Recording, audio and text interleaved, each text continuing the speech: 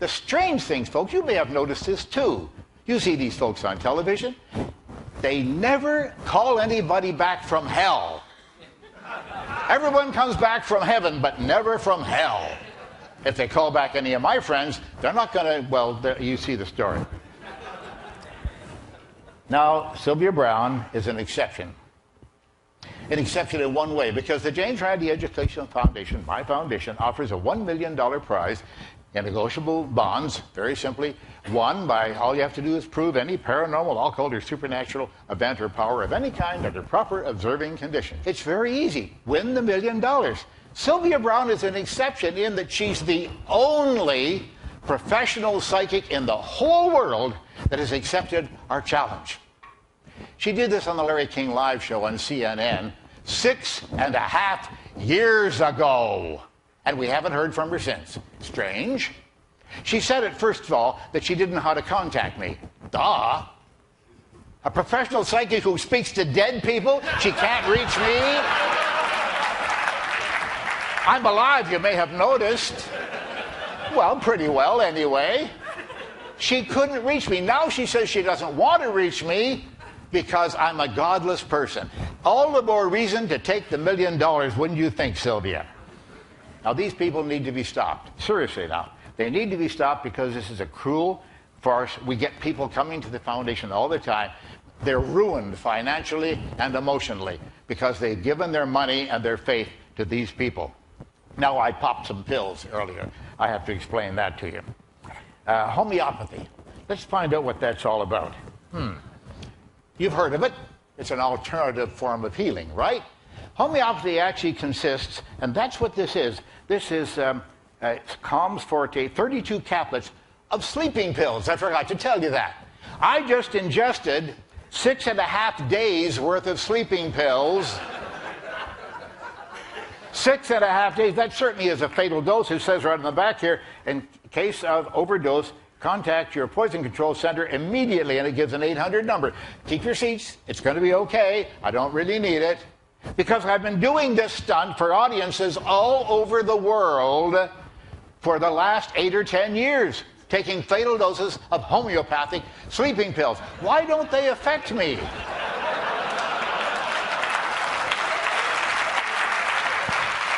The answer may surprise you. What is homeopathy? It's taking a medicine that really works and diluting it down, well beyond Avogadro's limit, diluting it down to the point where there's none of it left.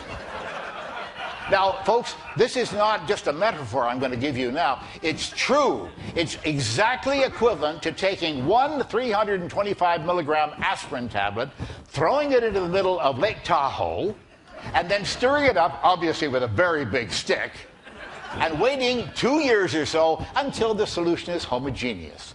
Then when you get a headache, you take a sip of this water and voila, it is gone.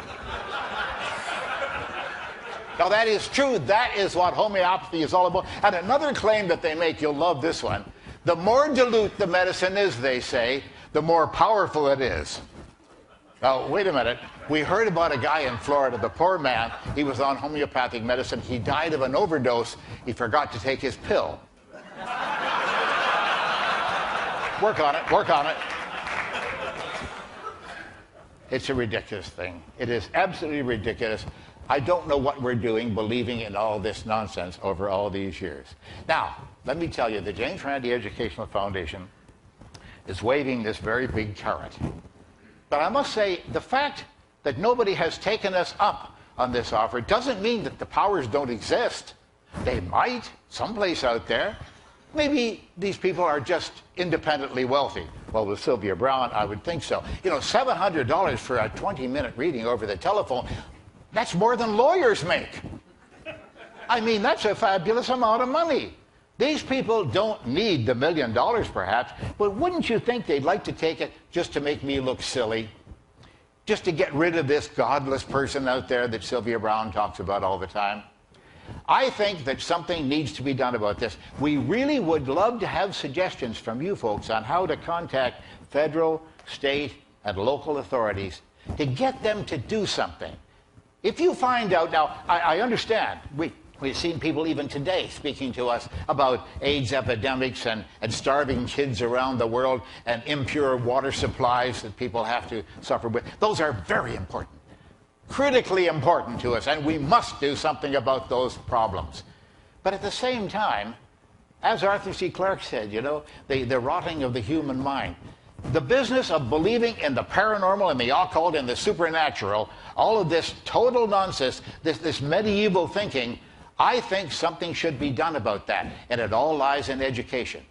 Largely, it's the media who are to blame for this sort of thing. They shamelessly promote all kinds of nonsense of this sort because it pleases the sponsors. It's the bottom line, the dollar line. That's what they're looking at. We really must do something about this. I'm willing to take your suggestions, and I'm willing to have you tune in to our webpage. It's www.randi.org. Go in there and look at the archives, and you will begin to understand much more of what I've been talking about today. You will see the records that we have. There's nothing like sitting in that library and having a family appear there and say that Mom gave away all the family fortune. She cashed in the CDs, she gave away the stocks and the certificates. That's really sad to hear. And it hasn't helped them one bit, hasn't solved any of their problems. Yes, there could be a rotting of the American mind and of minds all the way around the earth if we don't start to think sensibly about these things. Now, we've offered this carrot, as I say, we've dangled the carrot, we're waiting for the psychics to come forth and snap at it. Oh, we get lots of them, hundreds of them every year come by. These are dowsers and people who think that they can talk to the dead as well, but they're amateurs. They don't know how to evaluate their own so-called powers. The professionals never come near us, except in that case of Sylvia Brown that I told you about a moment ago. She did accept and then backed away. Ladies and gentlemen, I'm James Randi, and I'm waiting. Thank you.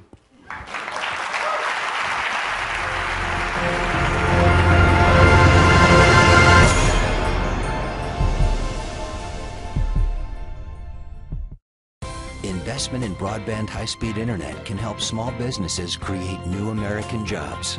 Small businesses are being formed. Dreams are being launched. And at AT&T, we're investing billions to upgrade and build out our wired and wireless networks. Now is not the time to stall momentum or stifle innovation or investment. Jobs, dreams, and the future are at stake. AT&T, your world delivered.